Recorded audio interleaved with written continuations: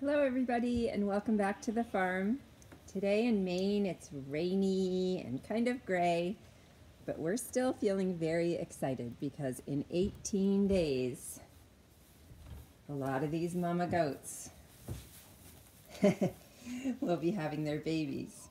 And today I think they're just appreciating a day of sort of chilling out and relaxing. A chicken's having a little visit today. Abby's getting a nice little back scratch on the hay feeder. And because no one's out and about in the pasture today, I wanted to just share something that happened yesterday for you to think about, and maybe we can apply it to our own lives. So we have this huge old well that nobody uses that we needed a cover for. We had some really ugly wire on top of it and a makeshift cover, but we wanted something a little better than that. So Chris and I cut the top off a big spool and wheeled it over so that we could cover it a little bit more elegantly for the coming season. And when we did that, the goats were very, very nervous. They all froze, as you can see, in a big pack together, and they wouldn't move from that spot for about 10 minutes as we were making these changes to their pasture.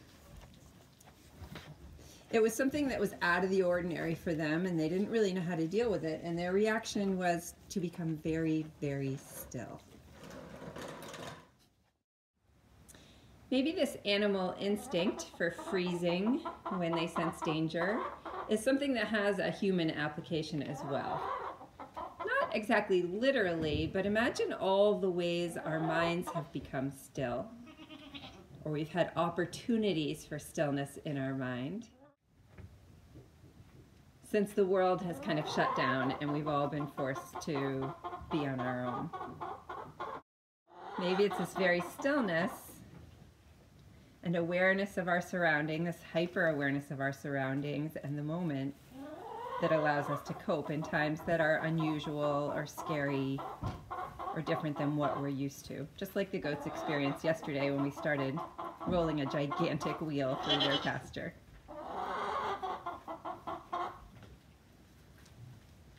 Goats are herbivores, and they don't even have top teeth. If you open up their mouths, they have little teeth on the bottom for scraping things, and they have sharp molars, but they have no teeth in their top gums. So without those top teeth that carnivores have, this freezing that they do when something out of the ordinary happens is really their only way of protecting themselves. As a side note that has nothing to do with anything, they also have 4 stomachs, which enables them to digest all sorts of crazy things like rose bushes and Christmas trees. All kinds of shrubby stuff is what they like best. Thanks for stopping by the farm on this rainy day, everybody. I thought we'd include a little bit of a longer yoga piece today and then end with a goat parade, because who doesn't need a little goat parade? We'll see you all tomorrow. So, this is definitely my first mini yoga class that I've ever taught with a chicken who's off camera, and a goat. Don Pedro, I'm sure, will stop by. But I wanted to offer you just a little bit of a longer segment today. I'm thinking maybe a little deep breath could help everyone. And if you've never done yoga before, let me just assure you, yoga is for everybody. It doesn't matter what you're wearing or what you look like or where you are. Here I am in my barn with my barn boots on a hay bale, right? So it can be done anywhere. It's really just breathing. So I'm going to introduce just a couple minutes that you can try. If it feels good, it's something that you could easily repeat in your own house whenever you like. And you can be sitting on the floor or in a chair, whatever works for you. So let's start just by sitting up really tall. And one way to get that length is to push into your hands, maybe right next to your hips. Find that length of your head towards the top of the barn ceiling or your kitchen or wherever you are. Hello. Maybe it's not raining where you are and you can actually go outside. And then see if you can let go of your hands and keep all that beautiful height. Even if this is all you ever did or got out of yoga, sitting up a little straighter, taking a little pressure off our neck and our spine, right? That's a great thing. And then consciously drop your shoulders away from your ears. And let's place one hand on our heart and the other and hook our thumbs. It's that eagle mudra we talked about a few classes ago. And begin to just notice your breath. You've been breathing all day, but you probably haven't noticed yet. So be a little bit more conscious of what happens on your inhales and your exhales. Good. Inhaling and exhaling.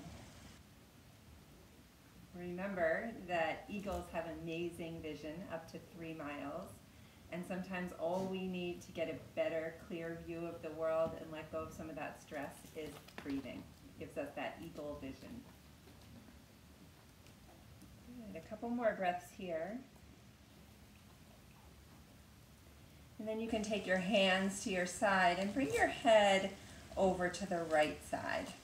Like that, not too much. You don't want to crank your neck, just nice and gentle. But continue that breath and you're breathing into the openness in your neck, trying to create some length.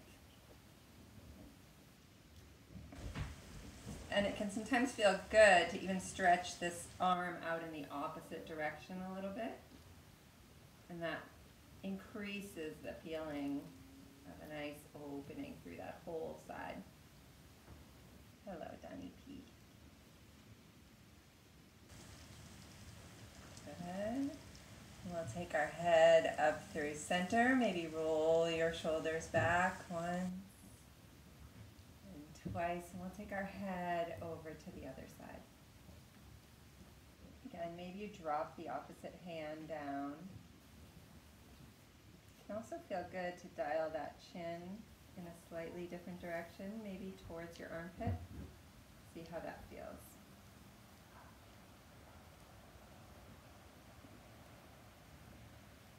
My science teacher once told me that breathing actually connects us to anyone who's ever lived. I thought that was pretty mind-blowing. You can inhale your head back up through center and toss those arms high through the middle. Don Pedro is wondering what the heck is going on.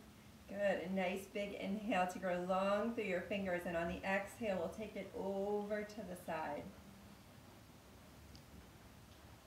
And apparently, it's scientific fact that when we inhale, let's inhale and feel it through that side body, and then exhale and let it go. We're actually inhaling atoms of everyone who has ever lived. So if in this time of isolation you need a little strength from your grandmother or your mother or Martin Luther King or anyone who's ever lived before, all it takes is one breath away, right? Inhale back up through center and then exhaling over to the other side.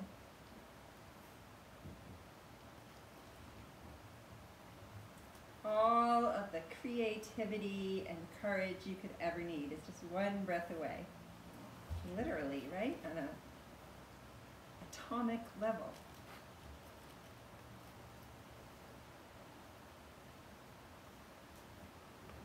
Good. We'll take our hands up through center. We'll drop them to those goalpost arms. On your inhale, look up. Just a tiny, tiny back bend, whatever is comfortable for you. On the exhale, forward fold. Maybe those fingers, those thumbs tap your forehead. Inhale, opening wide. Exhale, forward fold. One more time. Inhale to open wide. And exhale, forward fold and scratch the goat. So that's a nice little simple practice, right? Doesn't take very long at all, and it might make you just feel a little bit more comfortable in your body, get a little bit more breath going on. And instead of feeling alone, maybe suddenly, just through your breath, you feel connected to everybody else who's breathing all over this planet right now and dealing with similar stresses as we are. So I hope that helps a little bit.